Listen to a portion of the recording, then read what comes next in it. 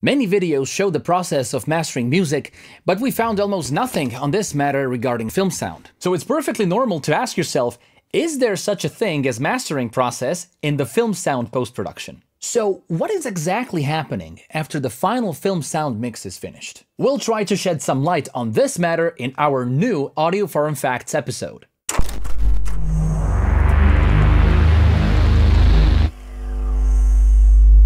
As part of our Audio Forum conference, we had the opportunity to talk to a supervising sound editor, sound designer, and re-recording mixer, Mark Mangini. He revealed to us what happens in sound post-production of a Hollywood film after the sound mix is over. Mark won the 2015 Academy Award for Best Sound Editing along with David White for their work on Mad Max Fury Road. In his extensive career, Mark worked on films such as Blade Runner 2049, The Fifth Element, The Green Mile, Star Trek IV, and Indiana Jones and the Raiders of the Lost Ark. So before we continue, if you want to learn more about music production and sound design for any media, subscribe to our channel and hit that bell button so that you get notified for every new video that we upload. Let's begin. Fact number 1. Yes, there is a mastering phase in film sound post-production. Okay, the mix is done, and that's usually done by recording only stems. But we have to send to Technicolor or Deluxe, the lab,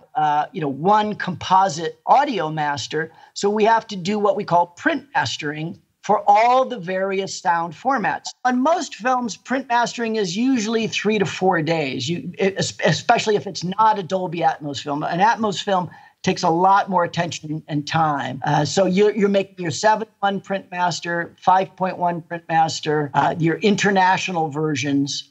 Yeah, that's kind of what you end up doing. Okay, there may be some terms that Mark uses we should clarify real quick. So what are stems? In the film post sessions, you easily end up dealing with a few hundred channels in the mix.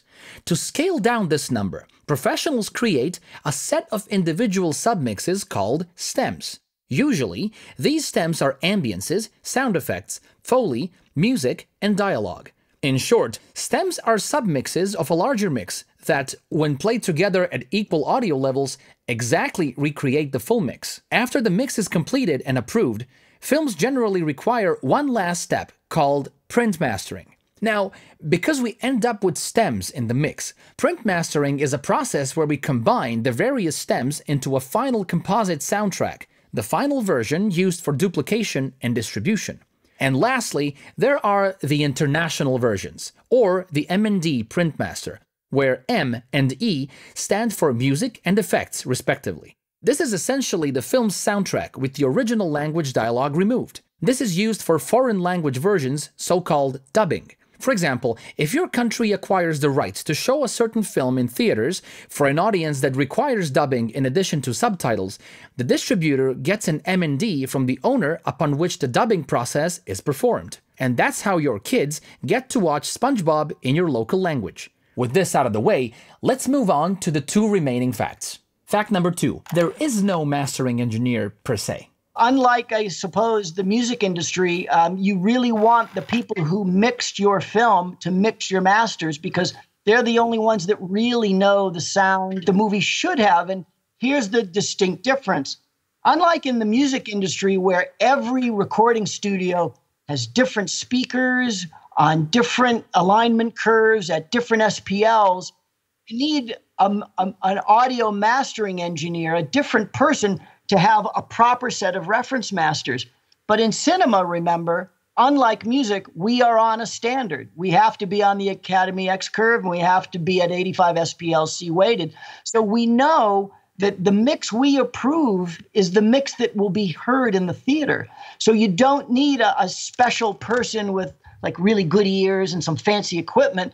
We need to make sure that the movie continues to sound consistent from master to master to master. Yes, it sounds logical because the mastering process in film is a lot different than in music production. There are various audio formats for theater distribution only, especially for the big Hollywood films. And then of course there's Blu-ray, there's DVD, or you name it. So most of the mastering process is just making different distribution formats. Also, as Mark said, there are specific standards that have been established, whereas in music, everything's just all over the place. You can bet that if we tried to take the usual mastering chain from music mastering session and apply that to a film sound mix print master, we would probably completely mess up the relationship between dialogue, music, and sound effects, which is not a good idea. Fact number 3, big Hollywood films have very, very, very long mastering sessions. Can you guess how long a single mastering session can be?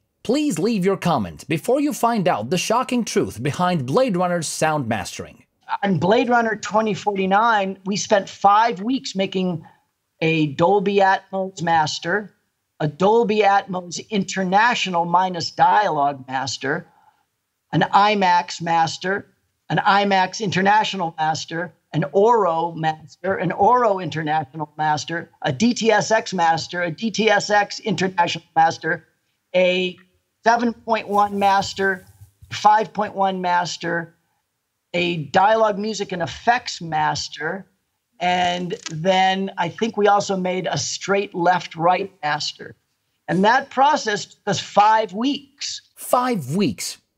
How do you like that? You could almost finish the complete sound post-production for a less demanding independent film. However, we have to admit that the list of distribution formats for Blade Runner 2049 is very long. It wouldn't be a surprise if you haven't heard about many of them. We'll provide more info about that subject in the description, so please let us know in the comments if you need more details on this matter. We hope you learned something from this video. If you did, remember to give it a thumbs up, subscribe to our channel, and hit that bell button.